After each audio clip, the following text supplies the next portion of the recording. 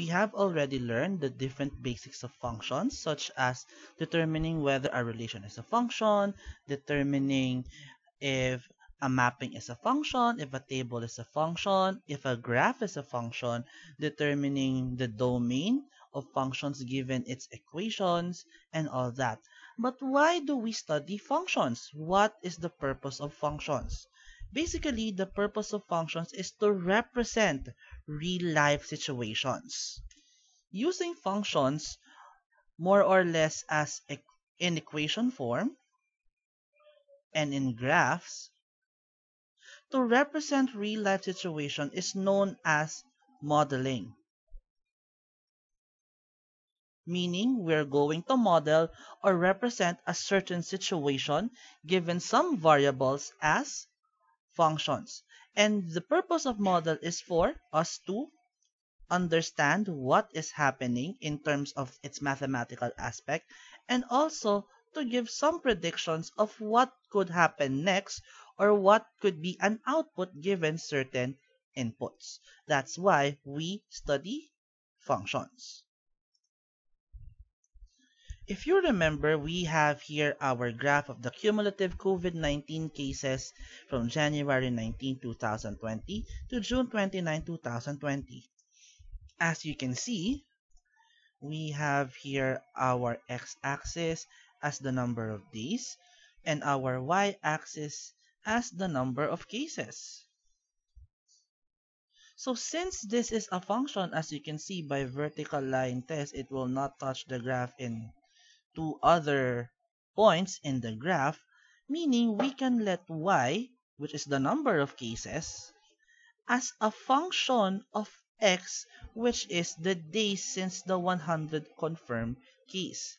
So, if we would know what this function would be, then we can predict if this number of day here would be at what specific number of cases already. If we will be able to know that relationship, then we can predict what might happen next. And knowing the different functions that we would have would help us know what are the relationship or what could be the function that relates our independent variable or the x and our output dependent variable which is our y, which is also our range and our x as our domain. If we recall, we have studied in junior high school the following functions. During grade 8, we studied linear functions, and it's defined as a function of the form f of x is equal to mx plus b, where m is not equal to 0. In some books, they have it f of x as equal to ax plus b. So, we replace a with m because we're more familiar with m as the slope of our line. So, if you remember your slope-intercept form as y equals mx plus b, that is already actually the equation of a line in its function form. When we were in grade 9, we learned about quadratic functions. A quadratic function is the function of the form f of x equals ax squared plus bx plus c, where a is not equal to 0. So here we learned that we have a quadratic equation and we have a graph that is a parabola. Whether it will go like this or something like this. For the linear function, since we were not able to put it, our graph here is obviously a line which can go upward like that or downward or even horizontal. So parabola would be this one. And in grade 10, we extended as our linear and quadratic functions are actually part of the family of polynomial functions. And we define polynomial functions of degree n is a function of this form, which simply means that if our n equals 3, then our function would be f of x is equals to a sub 3x cubed plus a sub 2x squared plus a sub 1x plus a sub 0, which is specifically called the cubic function. And we can have it raised to 4, raised to 5, and so on. And if we remember, our odd degree functions in terms of their graphs would look something like this. While our even degree would look something like this. So we have these shapes. And it is important to remember these shapes because these shapes will help us later on identify what function can we use to model our real-life situations. But before we even go to the graphs, let's first use the functions in their equation form. This one and that one. So we shall encounter some situations wherein we might be able to use the knowledge of the equations of our functions. Let's have this example.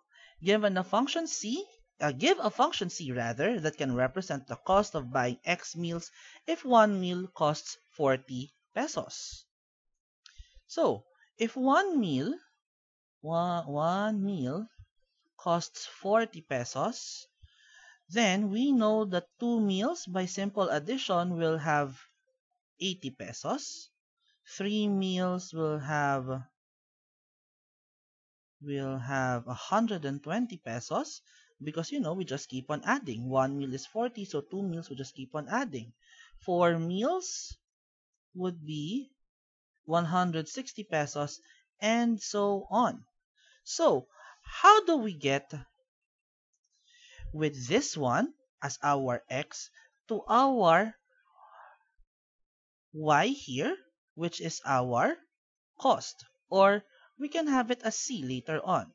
Maybe to be clearer, let's have it as C. There you go. So we're just saying that this would be the function later on. Now, we just kept on adding. That's why we were able to reach these values in the range with our specific domain X as the number of meals. But if you would notice, 1 gets 40, 2 gets 80, 3 gets 120, and 4 gets 160, which would mean that if you will see the pattern, that is actually 1 times 40, 2 times 40, 3 times 40, 4 times 40, and so on. So that means if I have X number of meals, then I will multiply it to 40, then the equation that I will get here, or the expression rather, would be 40 times X, which is the number of meals. Therefore, the function C that I can give is that the C of X, which is 40X. Meaning, if I input X, which is the number of meals, the function will be multiply, or the relationship rather will be multiply X by 40. And we represent it this way. So therefore, our function C of X is equal to 40X.